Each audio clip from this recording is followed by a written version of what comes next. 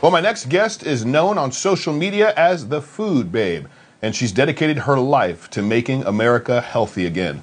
Last week, she brought the fight to Washington, D.C. in a panel for lawmakers, and what she shared might surprise you.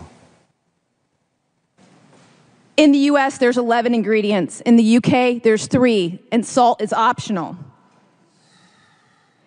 An ingredient called dimethylpolysiloxane is an ingredient preserved with formaldehyde, a neurotoxin, in the U.S. version. This is used as a foaming agent so they don't have to replace the oil that often, making McDonald's more money here in the United States. This is Skittles. Notice the long list of ingredient differences. 10 artificial dyes in the U.S. version and titanium dioxide. This ingredient is banned in Europe because it can cause DNA damage.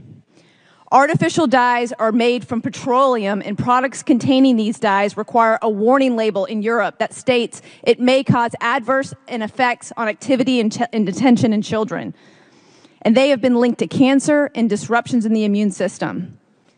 This on the screen back here is Gatorade. In the U.S., they use red 40 and caramel color. In Germany, they don't. They use carrot and sweet potatoes to color their Gatorade. Wow, wow, wow, wow. So friends, how can you get poisonous food additives out of your life? Joining me now is founder of foodbabe.com, Vani Hari. Vani, thank you so much for joining me this evening. I got to say, I've been following you on social media. My wife has as well. She probably started that journey probably over 10 at least years ago. Really appreciate your stance in trying to bring this information to the American public. Let me ask you, what got you started down this journey of being aware of what's in our ingredients and in our food and trying to inform the public?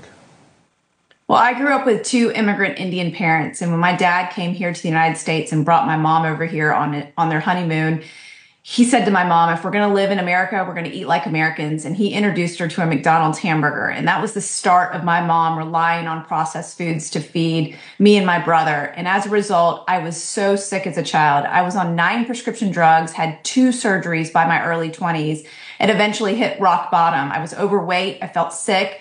I was depressed. And I decided to take health into my own hands and started to research what had been done to my food, what types of foods I had been eating. And I found out that the majority of foods that I thought were healthy were actually full of additives and chemicals that had been invented in the last 60 years to improve the bottom line of the food industry, but not improve my health. And when I decided to remove all those chemicals, the synthetic pesticides, the preservatives, all of the additives, my body changed dramatically. I went off every single prescription drug, was able to maintain a weight without dieting ever again. And it's been 20 years since, and it's been amazing because I now live a life that I never thought was possible. Wow. That, I think, hopefully speaks volumes to a lot of people out there.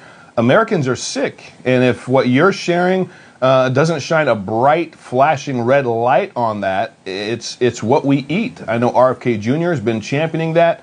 You guys are connected. He's championing you. We had Max on last week to talk about it. He said, Max pointed out that the lack of engagement from one political party has been pretty deafening and eye-opening to him. The Democrats just don't seem to care about any of this stuff. Are you experiencing that same type of bias as well?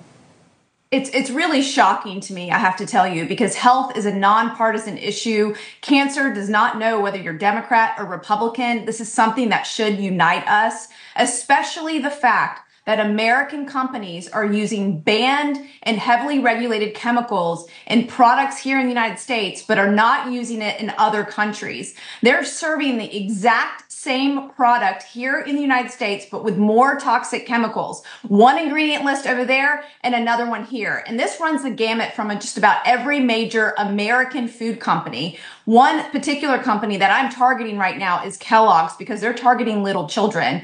In 2015, they said that they would remove artificial dyes from their cereals, but they never did. They lied about it. It's been almost a decade. And instead, they keep inventing new cereals to target the modern children of today, using the most popular toddler songs and popular movies out there to create things like Elf on the Shelf cereal and Little Mermaid. And so they right now are using, if you look at a Canadian box, I actually have it right here, a Canadian box of Fruit Loops right here, they're using things like carrot and watermelon juice.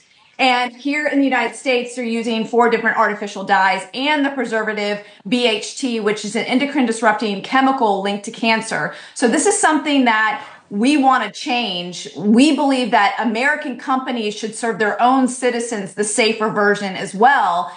And we're demanding Kellogg's do this. Right now, we have over 150,000 signatures on a petition on foodbabe.com. You can go and sign it and join the forces. We're going to be going to Kellogg's headquarters and having one of the biggest massive grassroots movement right on the steps of their front door, demanding that they make these changes. That's going to be on October 15th. I hope you join me. Come with me, David.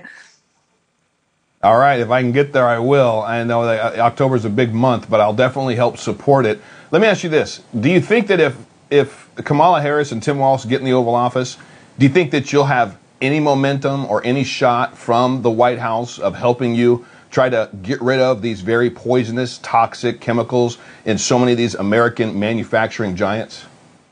Well, one thing that I did at the Senate roundtable last Monday was I invited both presidential candidates to come to Battle Creek, Michigan with me. So it'll be really telling to see who shows up. It'll be really great to see if they could support this as well. You know, there has been, you know, on both sides of the aisle, this really should be an issue that we all come together because Americans are sicker than ever, and largely it's because of the chemicals in our food. And these American companies already make better formulations overseas. It's not like we're asking them to reinvent the wheel. We're asking them to sell us the same safer versions.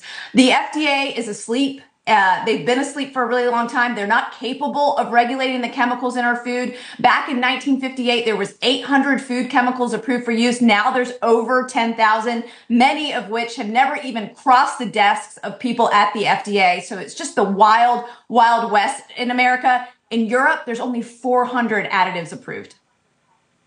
Wow. Wow. If that's not telling.